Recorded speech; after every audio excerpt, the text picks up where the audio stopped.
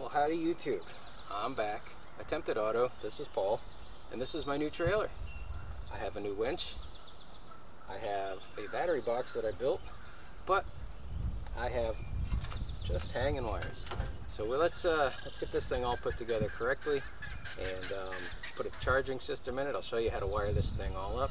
We'll have this thing ready for the next adventure, and that's in like 2 days. So here we go. So this is the battery box that I built. It's just angle iron. I think these thinner ones was actually just bed frame. These I bought, I don't know where, Tractor Supply maybe, Home Depot, I don't know. Just welded it up, drilled it right into this plate, the winch plate that came with the trailer. I have grade 5/16 bolts holding it. I am going to change this top one here because I want to use a cable clip on the back side. I need a longer bolt. The only longer bolts that I have are grade 8, so this one's going to get a grade 8, but not because it's grade 5 isn't strong enough, but just because that's the only longer bolt that I have. So the battery box is just a Tractor Supply battery box that's made to fit right into that. Set you guys down if I can, so that you can still see something. That might work.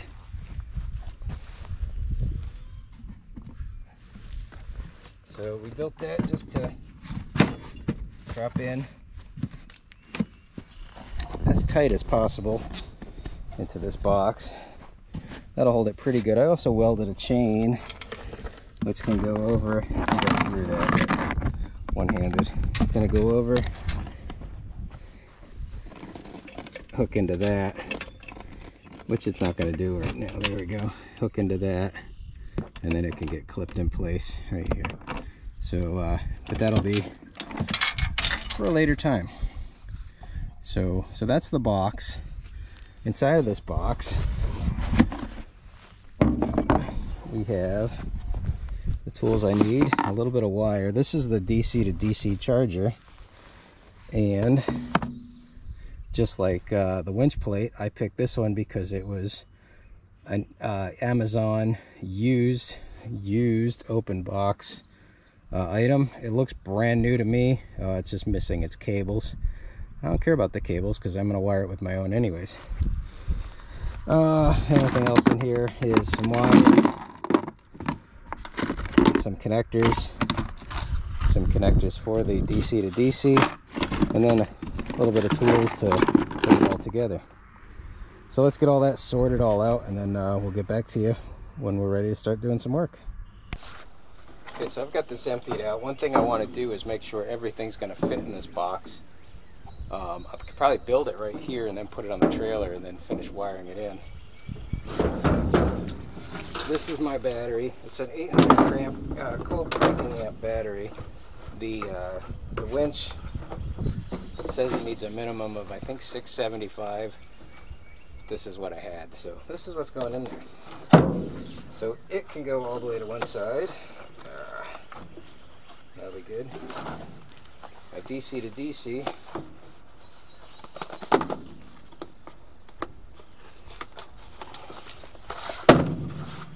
This unit right here, and again, this thing looks really new. I mean, it looks in really good shape. It's just missing the wires that come out of it. But that will go right here, and again, looks like plenty of room for that. There's plenty of room to tuck in here for wiring. So far, so good. See the lid, and that goes on. So everything should hide into here pretty good. So pull back out and get started. First thing I want to do though is drill a couple drain holes in the bottom of this, just in case. We'll get some drain holes in it.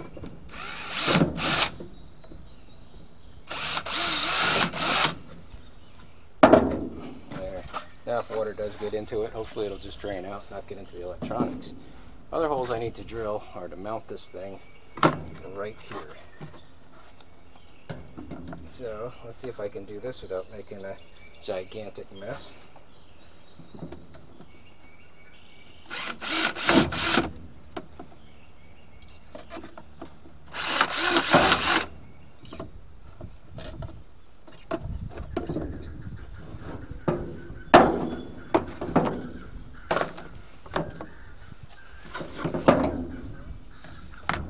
so now with the holes drilled, get some screws in this thing.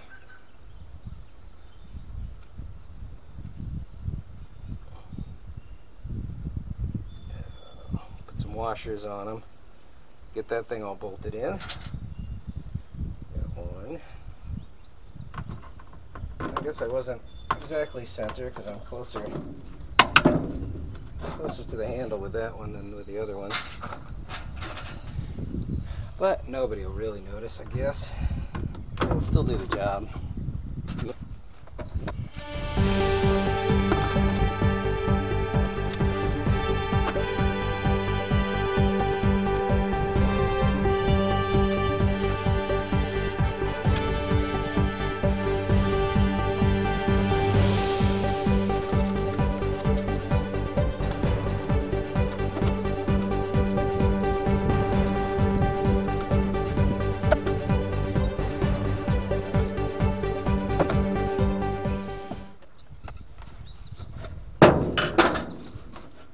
Okay, just like that, that's installed.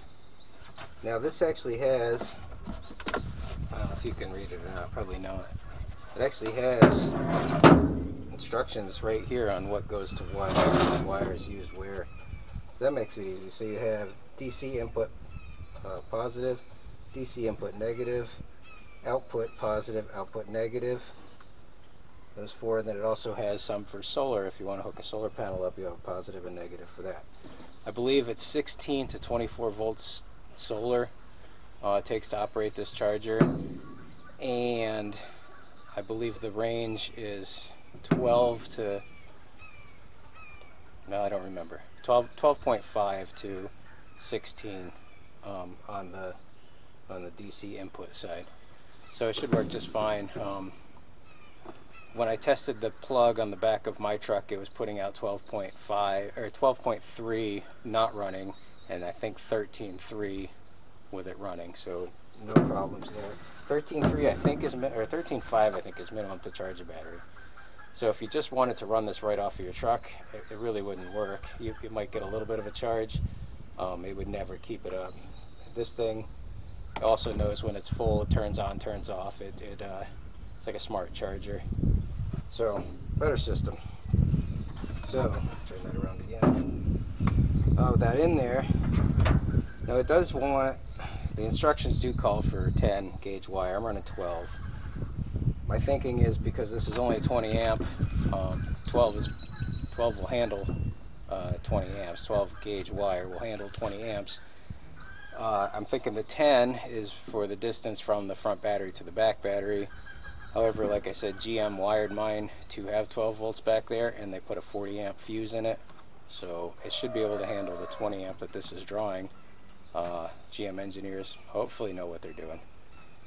So we're going to run some leads from the output long enough to hook to the battery. We're going to run for input long enough to reach the breakaway battery box on the trailer, and then we'll wire that up. So let's keep going.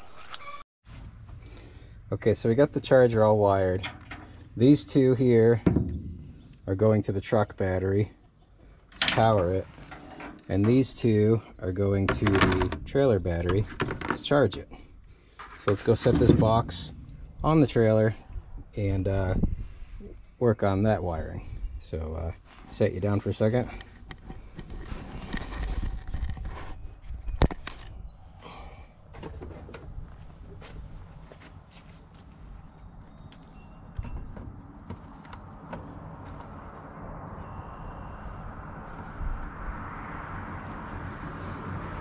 I do see a flaw already in my handiwork, not in the where I drilled those holes are hitting the top here, and since I built this exact, I might have to move these up to the middle screws if I can't get this to fall in place. Let's see if I can get that to drop down.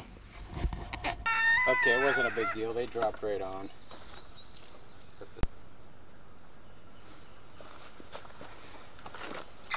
Okay, battery box is in place. I have my junction box apart.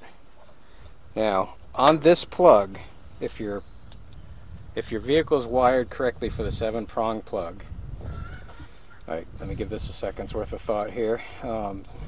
This one right here, so on the flat part, okay, I don't know if the camera reverses this or not, but if you're at my angle, if you're behind the plug and you have this flat part on the top, off to the right on the top, that's your positive. Opposite of that, which would be on the left side on the bottom, that's your DC negative.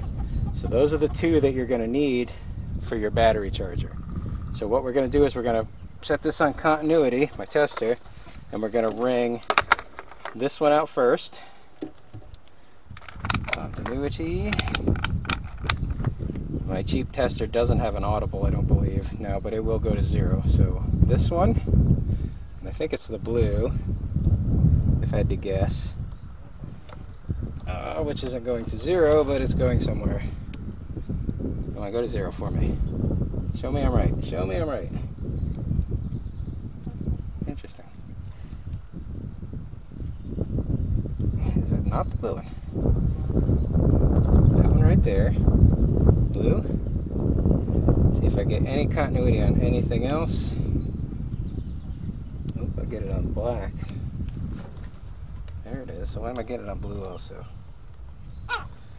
Black. Are you the winner? Black is the winner. Okay, so I wonder what that is. Must be through an LED or something somewhere.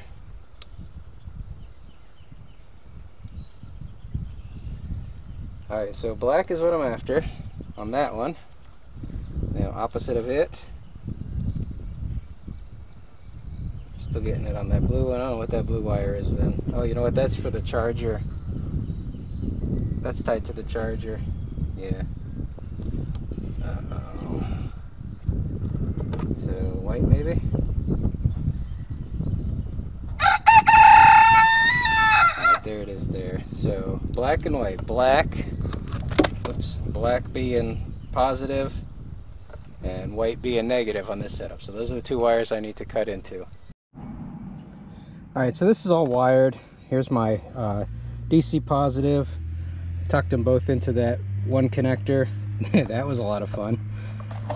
There was no connector. There was no junction splice point for the DC negative in here. So I just spliced it in, soldered it, put some tape on it. That's done. I also taped up the wire up to the battery box. I'm going to put some wire loom on that also. But this is all done. I could put this back together and then I can get working on getting the battery into that. So let me get this together, get the wire loom on it, and yeah, then we'll keep going. So I grabbed 1/4 inch wire loom. I hope that's big enough for this. It looked fine inside, but now that I'm out here, it looks like it might be a bit too small. Yeah, I might have to grab the next size bigger instead of wrestling with this. Probably be easier, but I can do that afterwards then. So I'll go grab some 1/2 inch, but I won't do that right off the bat. Let's just get this back together. Drop the battery in. Get the connectors on the battery. Red was to red, white was to black. Alright, let's see if I can get all of this back into that little space right here.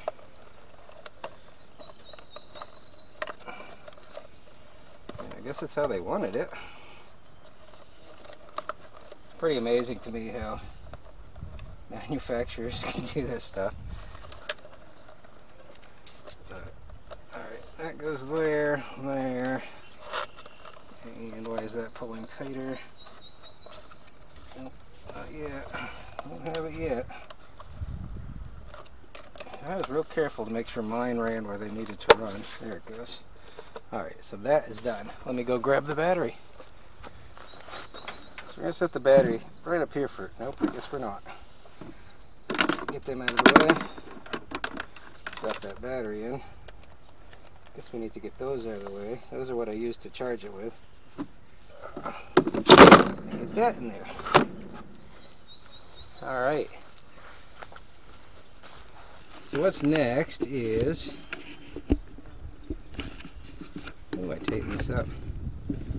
We got to get the wires from the winch tied in underneath and up into that battery box, and then we need to get those connectors all made. Should be pretty simple. So let me reroute them, get that clamp on them, and then I'll get back with you when we have something technical to talk about. So I got the right size wire loom. I'll get that tucked on. Now to hook this to the battery, I'm just using these I don't know, GM style battery clamps that I got from Advanced Auto. But how I'm going to use them is I'm going to remove the band, and the winch is going to go to one side, if you can see that.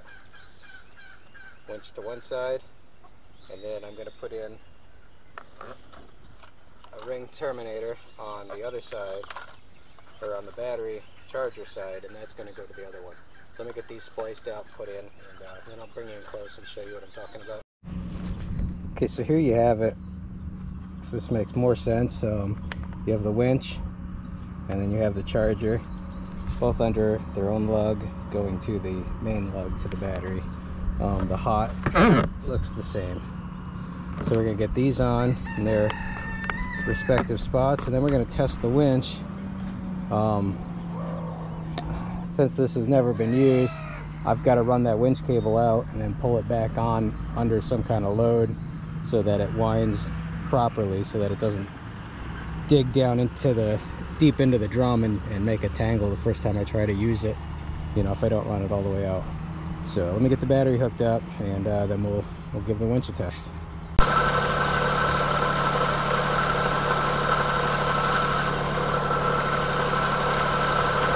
And of course, the last step is to put 1,000 pounds of tension on it while I reel it back in.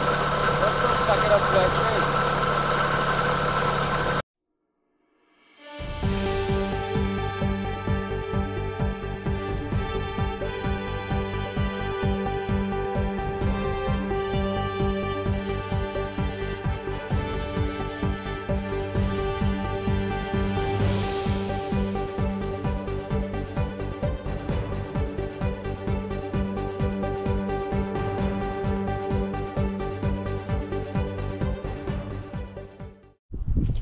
So I guess the first real step is getting the winch mounted. I did that the other day, but I guess we can go over it a little bit. This is a Smitty built winch, 9,500 pounds. I've put it on a, I don't know if you can see it, Amazon. I got that off Amazon too. I like to look for things that have a used option when I buy them on Amazon. It was $35, the regular price was $70. Generally, there's not really used, they were just returned. But I guess the only thing that, the takeaway for this is make sure when you mount that you have it true and square to the trailer so that you're paying straight down. That'll keep it from binding, wrapping over itself, and it'll be able to lay nice and flat like this. As you can see, I'm actually shooting this afterwards because I forgot to mention that, and I already have it on. The winch is already pulled straight out of it. The winch cable's already pulled straight out. But there's the winch, and yeah, like I said, I mean, it's pretty basic getting that on there. I just wanted to mention that, have it good and square and straight. Okay, so the last thing we need to do is test this system. I'm hooked to the truck now. So here it is, all wired. I'm not plugged in yet. I have, let's check this real quick.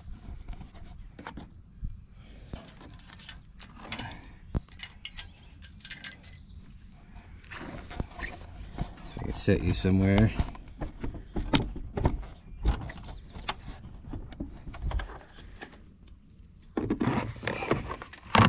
Can you see it? All right, you can see it. So we have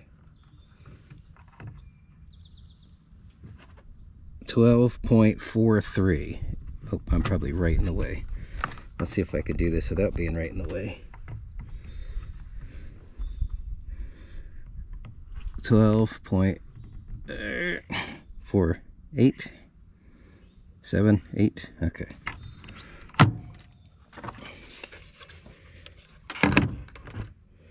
So let's plug the trailer in. Come with me. Okay, so the breakaway is charging. This unit is doing nothing. Turn that around. It's doing nothing, which is good. It's less than 12.5. That's what it's supposed to do.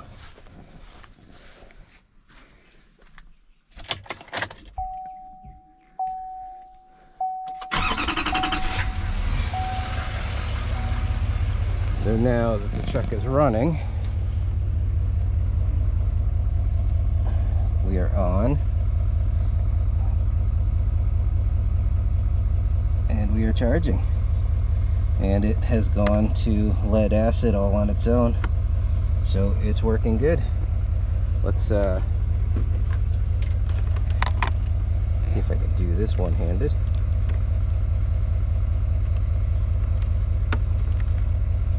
Probably not. Let's get that in there, maybe. Get that on here, and we are now charging at 14 volts. Curious what we're bringing in here. That would be this side here.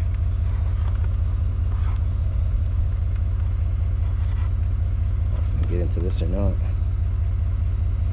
No, I can't.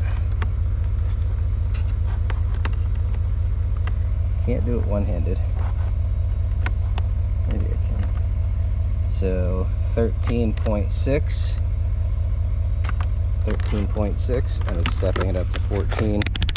So I'd say we did it. That's a win. So there you go. Actually, let's shut it off and see if the unit shuts itself back off.